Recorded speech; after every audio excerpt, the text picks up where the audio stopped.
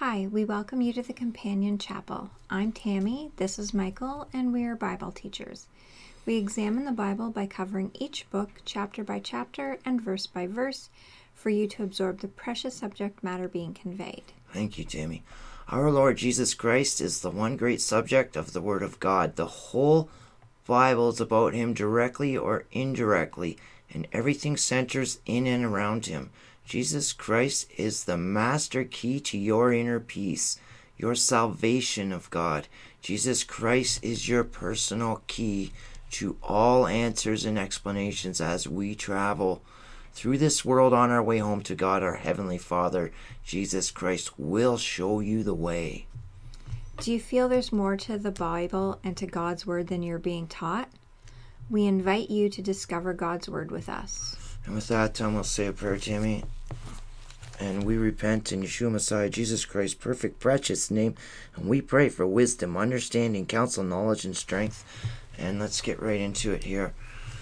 So we were at Revelation chapter 12.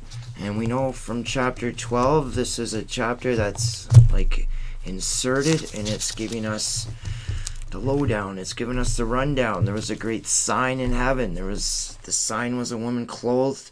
We looked up and it was between the moon and the stars, and the sun was on her. The sun's light shining off us. There's a message. It's a sign. And she was crying, travailing like a woman giving birth. There's a new age coming. We have the old age, the ice age, and now we have a new age coming. And there's another sign. What's this sign? Oh, Satan's hanging around up there with his power system that he had in the first age when we weren't in the flesh. We were in a different kind of body, but we were there because in the book of Jeremiah it states, I knew you before you were born.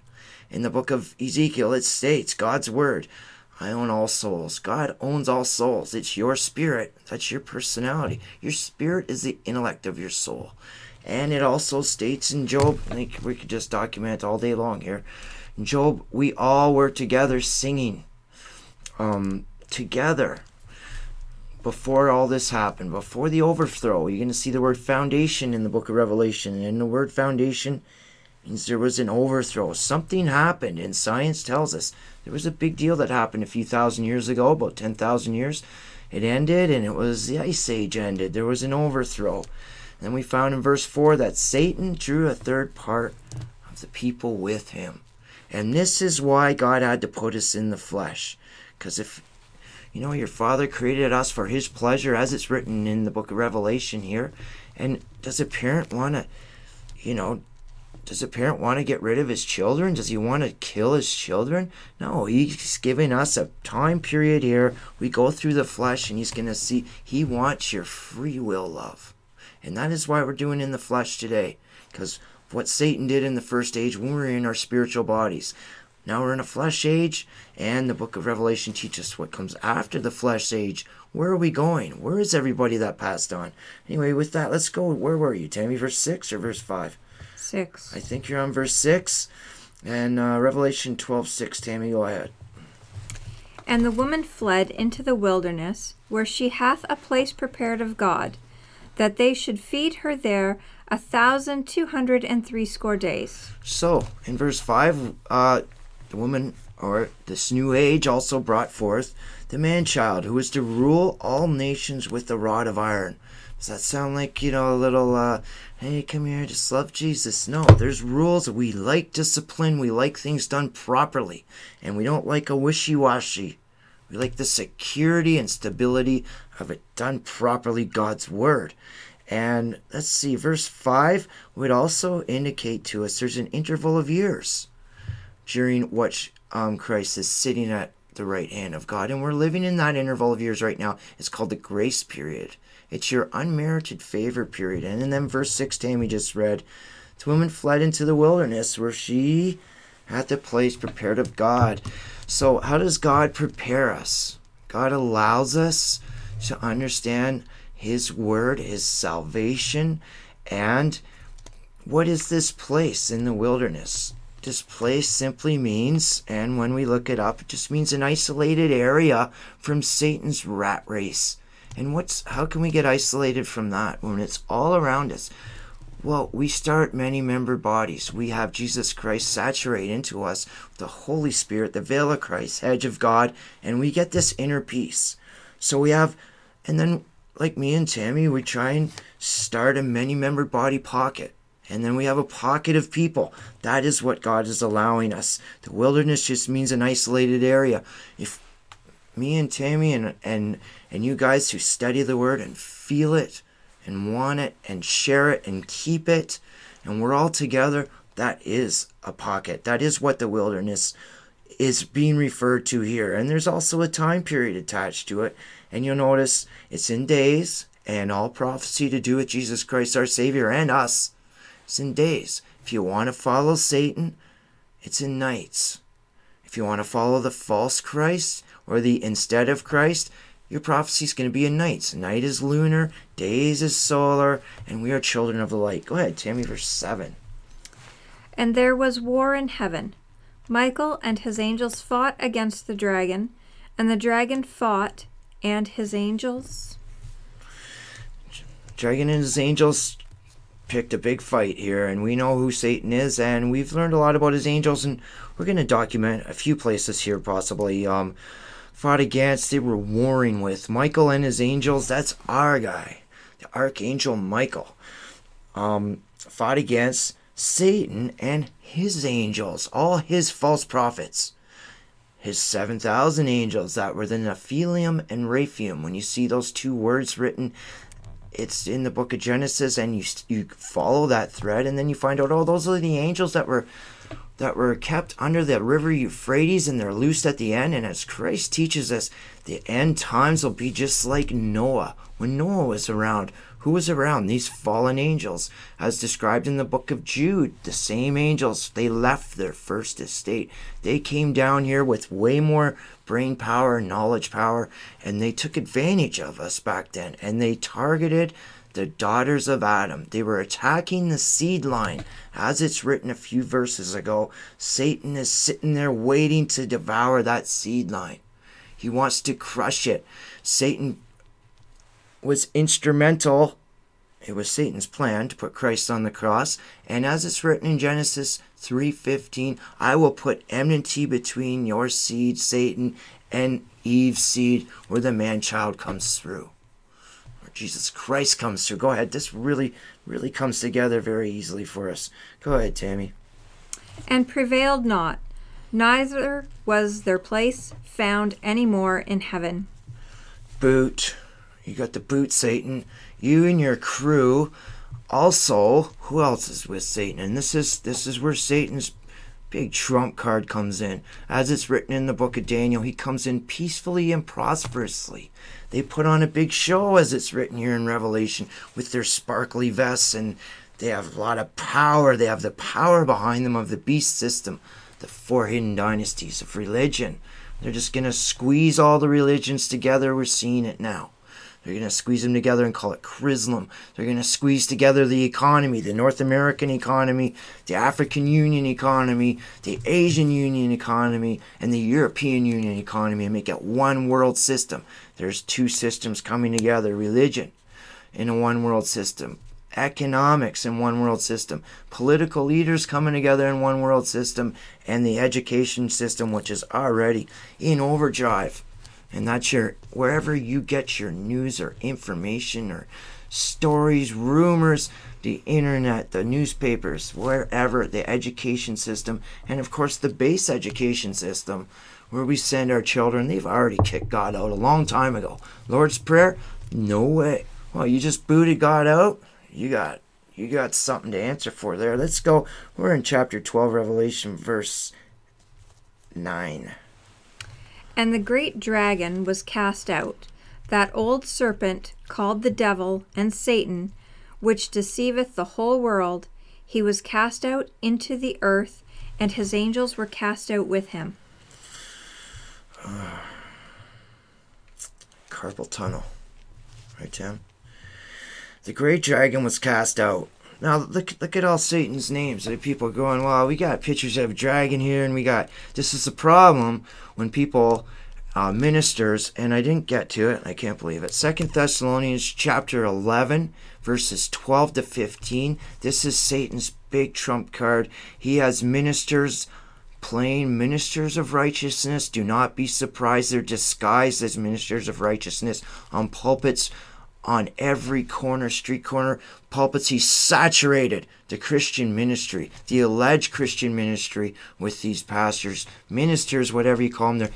You have to be honest with yourself. Are you being taught God's word, or are you just going to church, putting some money in a thing, singing a few songs, and sitting there and having a sermon insist upon you to only learn a couple words of the Bible? I can tell you, and we never get personal here, hardly ever. I went to church for 10 years and came out biblically illiterate. I knew there was more to God's word than was being taught. But what we have here, we have Satan in different roles.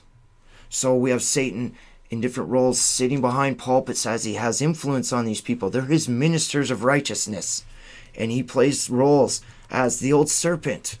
Well, where was he called the serpent? In the garden. It wasn't a snake hissing. It was a bright, shining one. It was Satan, Nikash. As it's written in Ezekiel chapter 28. He was made in the full pattern, gorgeous, full of wisdom and beauty. That's who the serpent is. He's the same guy as the devil. He's the same guy as Satan. He's the same guy that deceiveth the whole world in Jesus Christ's first warning in Mark 13, Matthew 24, that great sermon from the Mount. Jesus Christ says, do not let anyone deceive you. And here it is, the guy that deceiveth the whole world. He was cast out into the earth, and his angels cast out with him. This happens de facto when he sits as Antichrist, the instead of Christ, at the sixth vial, sixth seal, sixth trump. So here, just in this chapter 12, we've covered the age before us when dinosaurs were ripping around in the flesh, but we weren't in the flesh.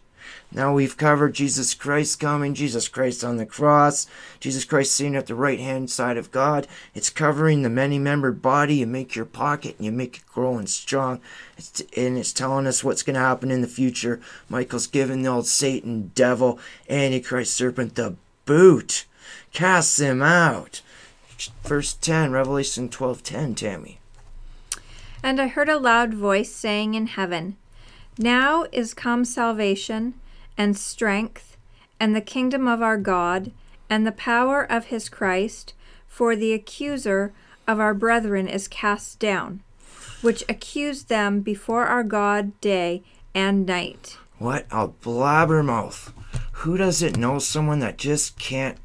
Shh, we don't want to hear it, man. He just carries on and carries on.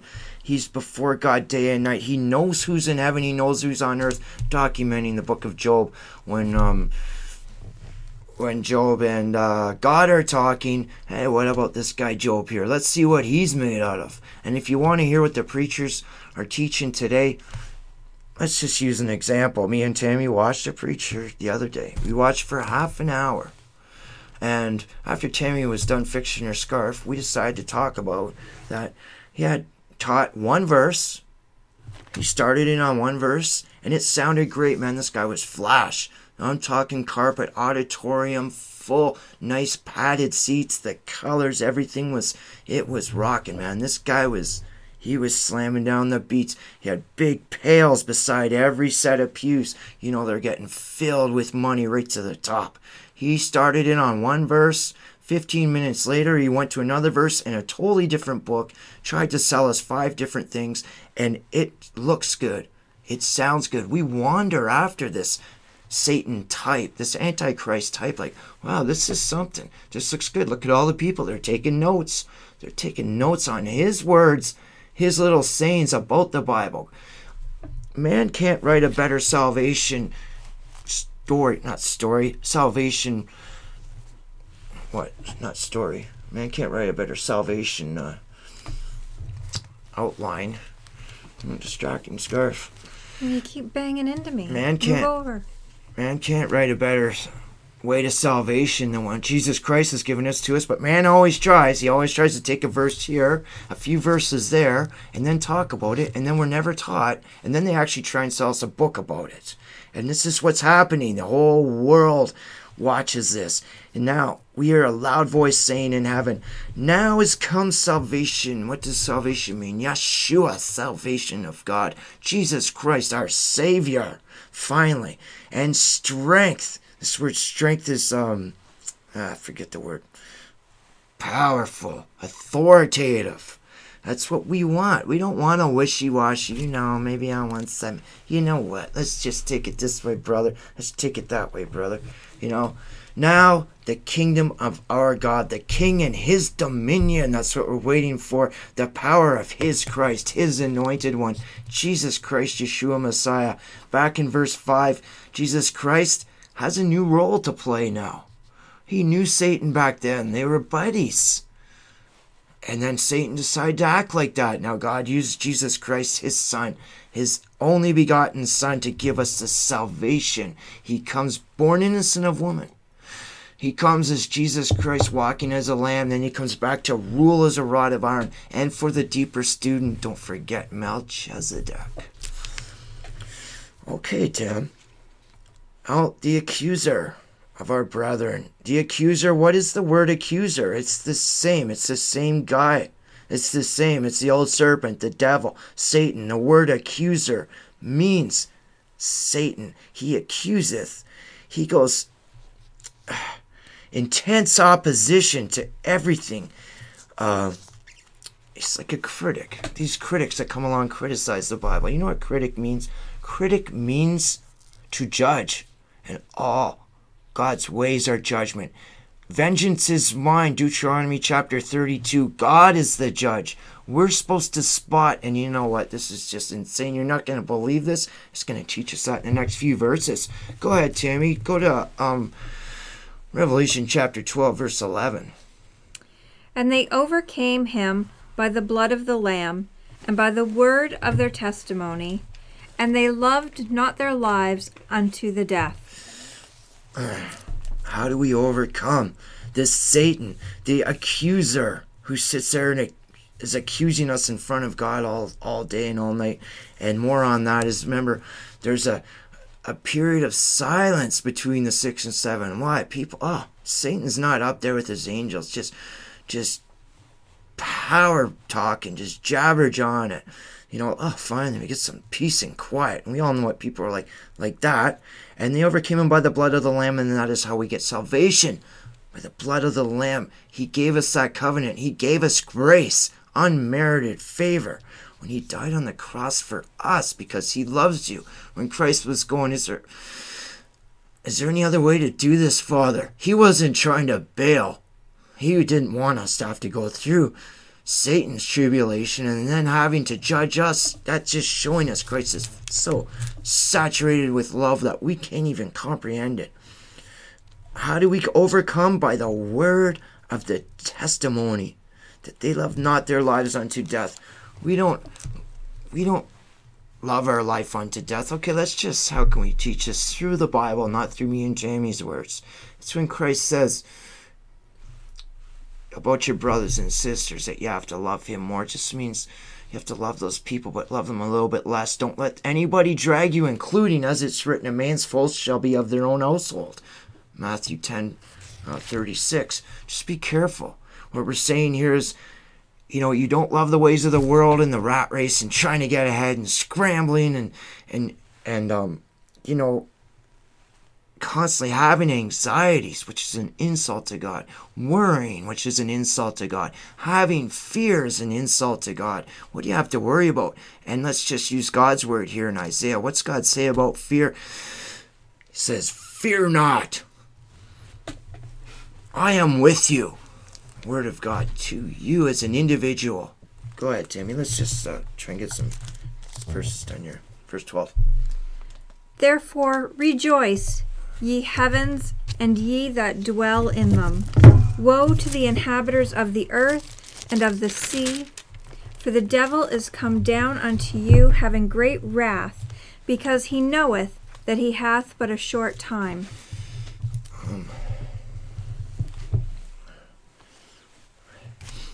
So rejoice, you be happy. Therefore rejoice. Who's going to rejoice?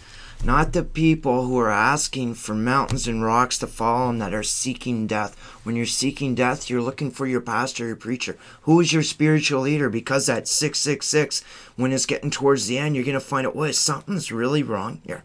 Where is this guy? None of this stuff, all my self-help books don't mean a damn thing anymore. All these books, where's my preacher? Oh my God, judgment starts at the pulpit, and he's responsible for teaching you the word. So you have to go ask your preacher, minister, or whatever you want to call him, why am I biblically illiterate? And if you're not, that's the greatest thing. Give us a call. I'd love to have a two-way conversation about the Bible. Wherefore rejoice ye in heavens, and ye that dwell in them. Woe to the inhabitants of earth. This word earth means a distinct region in earth, and of the sea of people. Woe to this distinct region in earth, and to the sea of people that are there. For the devil is come down unto you, having great wrath, because he knoweth that he hath but a short time. When we're in our little many-membered body pockets, it can get huge. Like this many-membered body pocket that me and Tammy are trying to start here by the grace of God, the companion chapel. When we're all together, we're impenetrable with the gospel armor.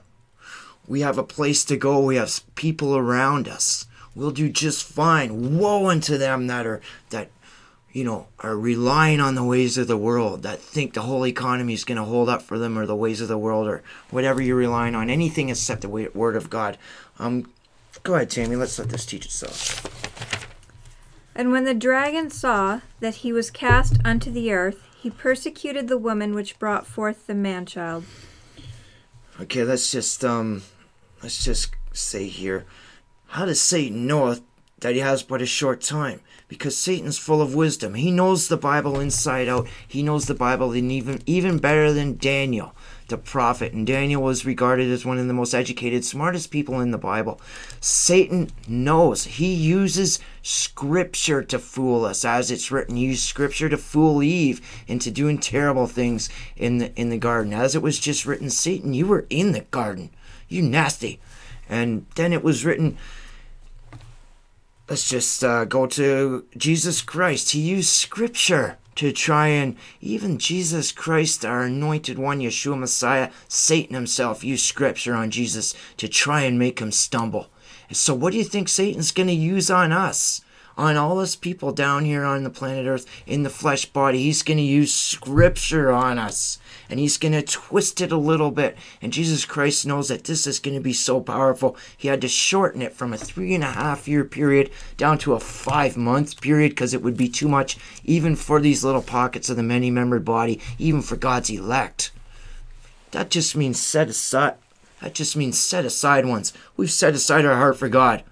You Satan in all your ways and your four hidden dynasties. We see it, we watch it, we're amazed by it. This is insane. Look at the way the world is. Like, I can hop on a plane and go around the world. We can be around the world in seconds on the internet. We can phone someone across the street around the world. This is just amazement.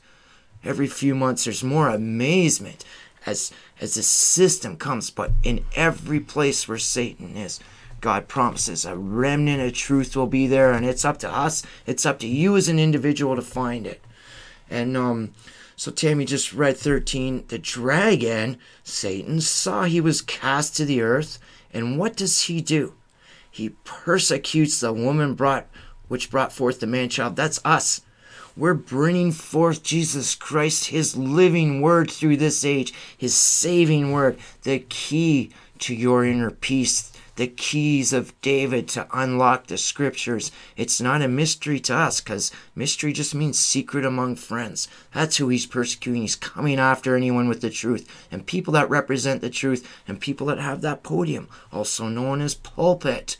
Satan uses the Bible. That's his big tool to trickery, slanderous. Just like, Jesus, if he was here right now, this was written a long time ago, you know what, he would probably say this or that. It sounds good. Look at the flashes, guys. What a show. Instead of Christ. Do not be deceived. The word of God. Go ahead, Tammy. And to the woman were given 2 wings of a great eagle, that she might fly into the wilderness, into her place, where she is nourished for a time, and times and half a time, from the face of the serpent. These verses just make us feel so safe.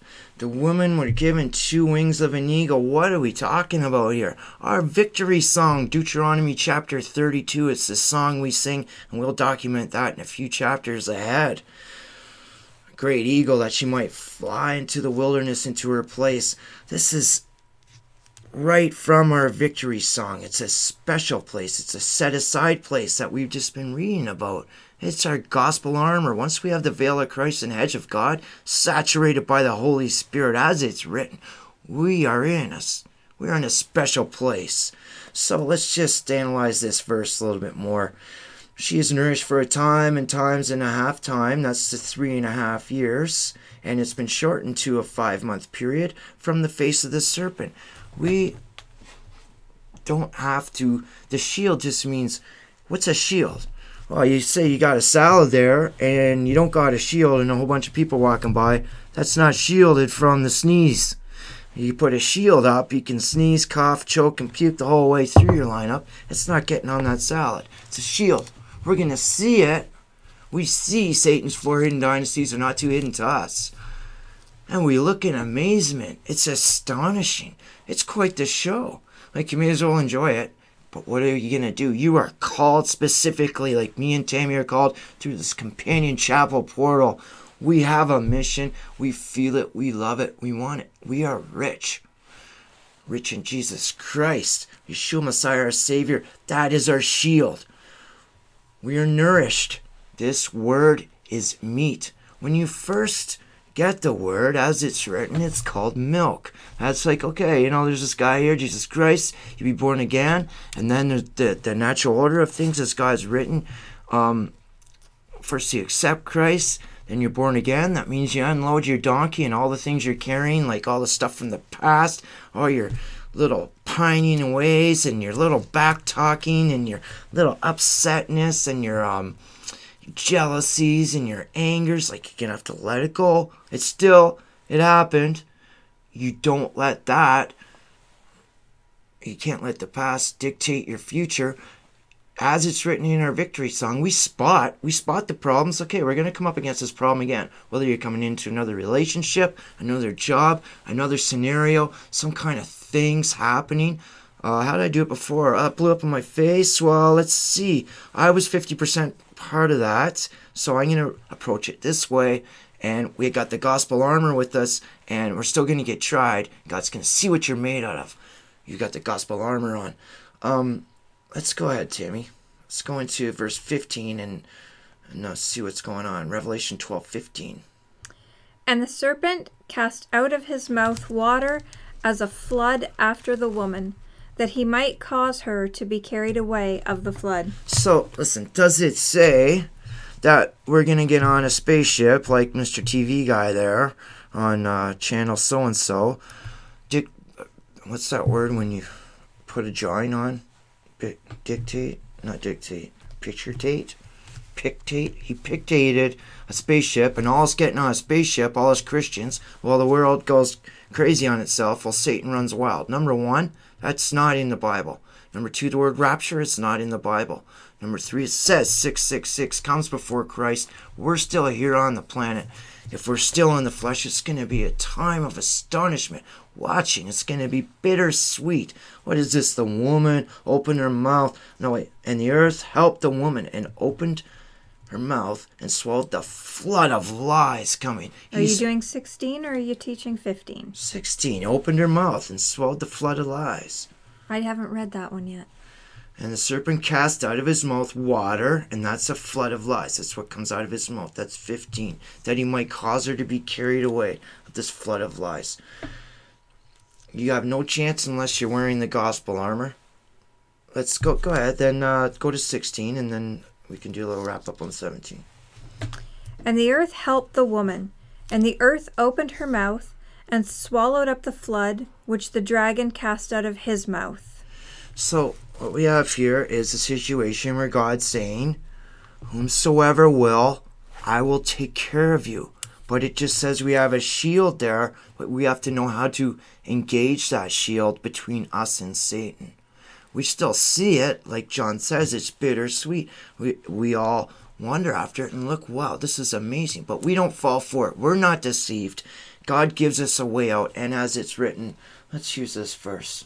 1 Corinthians 10:13, God your Father will never put more on you than you can handle. Your God, your Father, will always make a way out for you. God's conditions. The word if is in the Bible a lot. If is a condition. You have to follow God's condition. You cannot make up your own. So, therefore, you can't love someone you don't know. God will protect his own. You have to love your Father. That means you have to know your Father. You can't make it up. Therefore, you have to have a working knowledge of the Bible. And you get protection here. God takes care of his own. Let's go to 17, Tammy. And the dragon was wroth with the woman, and went to make war with the remnant of her seed, which kept the commandments of God, and have the testimony of Jesus Christ. So last 3 verses or 4 verses. Let's just analyze this and make it more clear. Serpent casts out of his mouth. He doesn't barf up water. A flood of lies comes out. He's using preachers and teachers. He's using the religious system as it's written in 2 Corinthians chapter 11, verses 12 to 15. Don't be amazed. These people are disguised as ministers of righteousness. Don't even be amazed when Satan is disguised as a minister of righteousness himself. And you should read that for yourself. The word is disguised. Can be translated disguised. I'm not going to go there right now, but do you remember what the word was? Anyways, 2 Corinthians chapter 11, verse 11 to 15. And this is the flood of lies. Where does the flood of lies come from? It comes from all over the place, through his political system, his economic system, his religious system, and his educational system. And the earth helped the woman and opened up her mouth. This is an analogy of God taking care of his own. He gives us a spot, a place. He gives us something, and we have to wear the gospel armor, and as it's written, we can be right in the middle. Do you remember, right in the middle of the heathenism? Do you remember what Lot did when he was in the middle of Sodom and Gomorrah?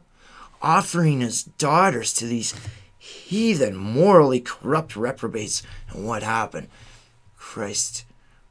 God got him out. Jesus didn't come yet. Salvation wasn't available yet at that time through Jesus Christ, but God has a way of protection. Doesn't matter where you are. And let's just go 17. Also, God always promises there's a remnant of truth wherever you are, even in Sodom and Gomorrah, as it's written in the Bible. Just a nasty, morally corrupt place, spiritually corrupt. And the dragon was wroth with the woman and went to make war with the remnant of her seed. That's us.